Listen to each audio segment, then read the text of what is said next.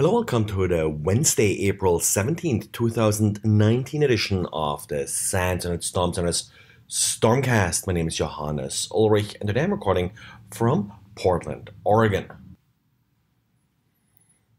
Earlier this year, in January, and I believe again in March, Microsoft published two fixes for DHCP vulnerabilities as part of those particular month's bulletins. Now, up to now, we didn't really exactly know what the nature of these vulnerabilities were, but overall, vulnerabilities in DHCP clients in particular, like in this case, if they could lead to code execution, are always kind of tricky because it's very difficult to defend against these vulnerabilities.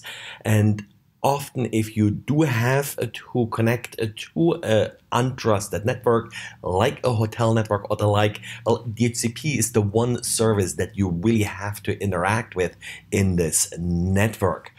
Yesterday, a blog in Russian was released with a little bit more details and a proof of concept exploit for these vulnerabilities. The vulnerability is part of the domain search list option. Now, before Windows 10, Windows ignored this particular option, so this explains why, according to the bulletins, only Windows 10 was vulnerable. The way this domain search list is encoded in DHCP is a little bit tricky in the sense that you could have option 119, which is this domain search list option, multiple times, and then if it shows up multiple times, the different strings are just concatenated with each other.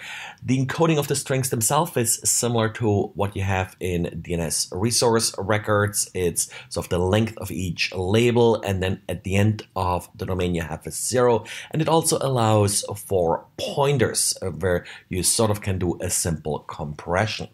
Now, both vulnerabilities, 2019 547, which was the January one, and 2019 726 are related to this particular feature. The particular blog post is focusing on 726, which is the vulnerability that was discovered by the author after looking into how to possibly exploit the 547 vulnerability.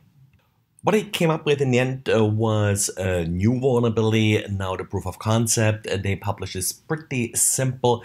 It's a DHCP DNS domain list option that starts with an empty string and then is followed by a normal domain extension. They used RU for Russia in their example. The first empty string does cause no memory to be allocated, and with that we are back to a normal buffer overflow. Now, this proof of concept just leads to an access violation, so it's really just a denial of service at this point, but it demonstrates how this vulnerability could possibly be exploited. And Oracle released its quarterly critical patch update. As usual, it does affect pretty much all products Oracle releases. It fixes about 300 or so different vulnerabilities. Of course, one product always of wide interest is Java. Oracle does fix 5 critical vulnerabilities. Java SE with a CVSS score of 9.0, which typically does indicate that it's probably a remote code execution vulnerability, even though Oracle doesn't necessarily state this as part of the CPU. Another Oracle product that I'm always looking for is WebLogic, and in this particular case we have 53 security vulnerabilities, of which 42 are remotely accessible without authentication. So we'll see if you have more details what that exactly entails.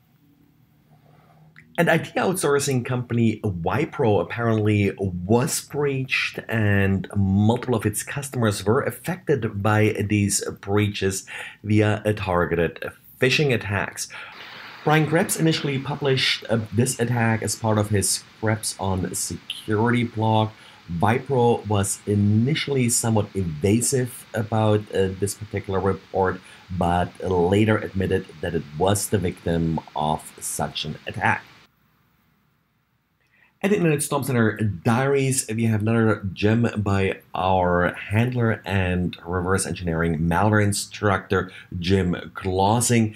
He's again writing about Hydra and sort of how it works for IDA users. In this latest part of his series, he's writing about strings and parameters. Well, that's it for today. Thanks again for listening, and talk to you again tomorrow.